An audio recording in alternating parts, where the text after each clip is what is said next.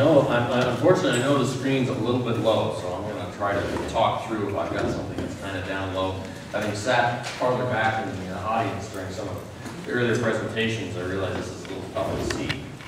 I saw on the agenda that I only had about 20 minutes or so, and as many of you know, I can talk a lot more than 20 minutes, and so I really tried to pare down what I've got up here to go fairly quickly. So I'm going to put this map up and then give you a little background. This is very similar to some of the maps you've already seen that Doug Yeager put up here. This shows water quality and hydrothermal alteration. And this gives you a sense up in the upper Silverton Basin as to where we have really good water quality, where we don't have particularly good water quality. The areas that are purple are essentially areas that there's no aquatic life. That's where the worst of the water quality is. That includes Cement Creek in the upper Animas area, and also Middle Fork of Middle Creek. The area in red is the Middle Creek that also has very poor water quality. It's not quite as bad.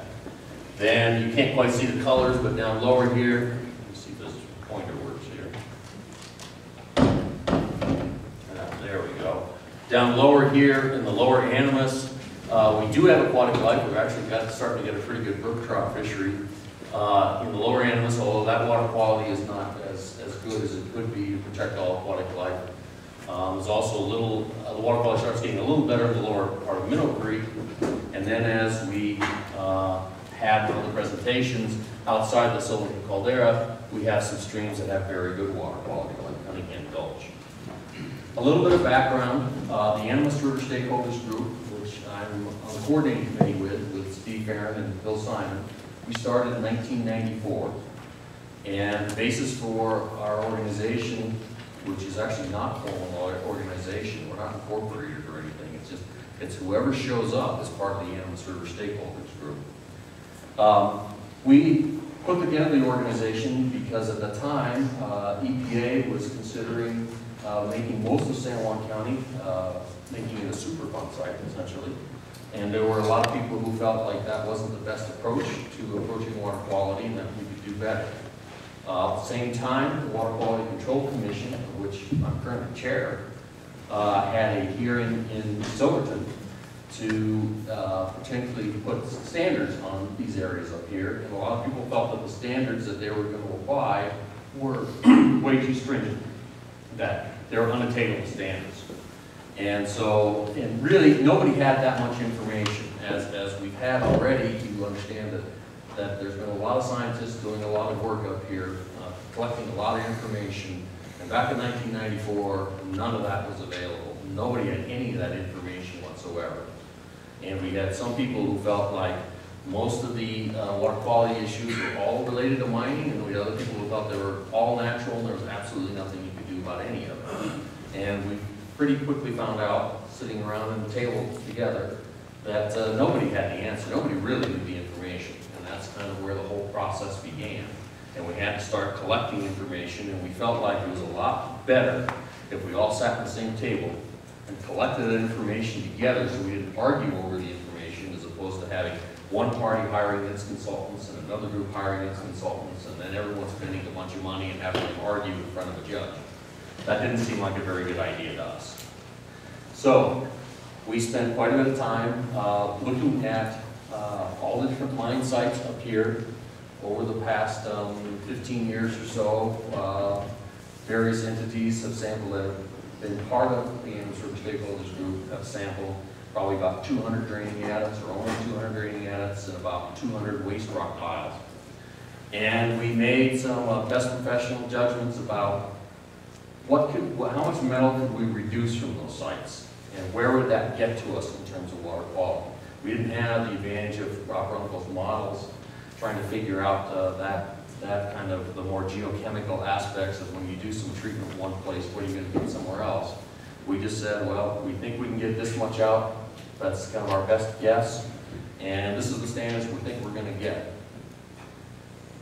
Back in 2002, after doing a lot of work and putting together a large study called the usability analysis, we developed some water quality standards that we thought were potentially attainable. And we went before the Water Quality Control Commission, and they adopted those standards, and those are the standards that are in place today up here in Silverton. So, in more recent times, we've been looking much more closely at water quality data now that we have a lot more information than we didn't have 20 years ago. And now we have about a 20-year record. And so I think it's kind of time to see how we're doing, and see where we are. This is at Minnow Creek. So this is a gauging station down here at the mouth of Minnow Creek, kind of where the highway comes across the creek there. And there's been a lot of remediation up at Upper Minnow Creek. Sunnyside did quite a bit of work up there. The Animas River Stakeholders did a number of projects. The Forest Service did several remediation projects up there as well. Most of those projects were done up at the headwaters of Minnow Creek. We're looking at the water quality all the way down to the bottom of Minnow Creek. This is zinc concentrations. The top line. This top line is the zinc concentrations back in 1992-95. The next line down, this yellow line, is zinc concentrations in 2006 to 2010. And then the red line is the standard from 2006. Well, this is the standard on Mineral Creek, this red line here. And you can see we're getting pretty close to it. That was our estimate. This red line was our estimate back in 2001 of where we thought we might be able to get to. The yellow line is where we are today. And there are several sites that still like to do some passive treatment on some draining mines in that area, or up in Minnow Creek. And we're unable to do so because of this Good Samaritan liability that you'll hear, most of you know quite a bit about. You'll hear some more a little later. But so there are several other sites that we'd still like to do. We've done most of the ones up there we like. And so in this case, it looks like this zinc concentration may be attainable. These lines don't look very far apart, but when you start looking at the numbers, it's about a 50% zinc reduction.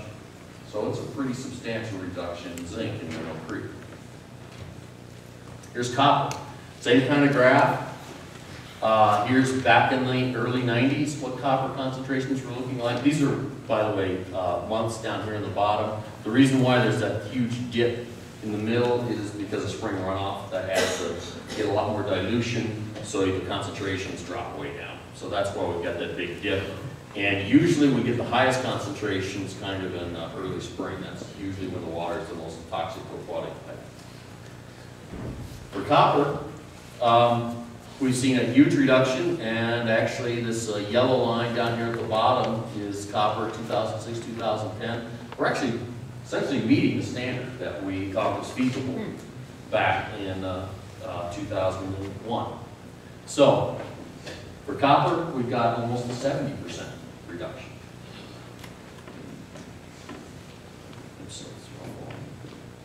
Iron. Iron hasn't changed much. Iron in these two lines here that are kind of intertwined, the red and the yellow lines, those are iron concentrations in the early 1990s, and then iron concentrations in 2006 to 2010. They haven't changed much. And that's actually something that we thought was going to happen. We didn't think we could get much reduction in iron because most of the iron does not come from mining sites. It comes from diffuse sources. Here was our prediction of the standard. We're actually haven't gotten that close. In the spring runoff, we're getting below it. But this is something we may have to revisit, that the iron standard may not be appropriate. Zinc, this is at we call A68. This is the Animas River above Cement Creek. The gauging station is right here in the bridge that you cross to get to this facility. And in that particular place, the top line, again, is the zinc concentrations in the early 1990s. And we had this really high peak that we see all the time at the beginning, early spring, before the spring runoff really got going. And we felt what was happening is we were getting a lot of snow melt running through the waste rock piles. And so we were getting this kind of early flush of metals before there was enough dilution to kind of knock down the concentration. And we had this very high peak. There's been a lot of remediation done up there, mostly by Sunnyside, mostly of a lot of mine dumps up there, and it's knocked that peak down. here in this red line, which still has a peak, is what we're getting to today. And the green line, which follows very closely to it, is the standard that we estimated back in 2001. We're doing pretty well. We're almost right there. This last line down here at the bottom, I know you in the back can't see, that's the what we call a table value standard. That would be if you wanted to project all aquatic life in that particular segment. And we never felt like we could get to that level. However, there is a pretty good brook trout fishery, and it's definitely gotten better in that stream segment. Copper, kind of similar thing. We had this high peak that in the early 1990s. That peak has been knocked way down, this red peak. And actually, in this case, this is the table value standards. This blue line, which we're almost meeting. So we're almost meeting standards to protect all aquatic life for copper.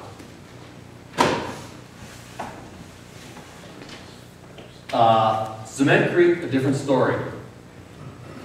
These two lines down here are the early 1990s, and also, well, these are all the early 1990s. And then this line that's really high, this big V in blue, is what we have today, 2006, 2010. There's been a tremendous increase in zinc concentrations coming down from Cement Creek. We'll talk about that in a second.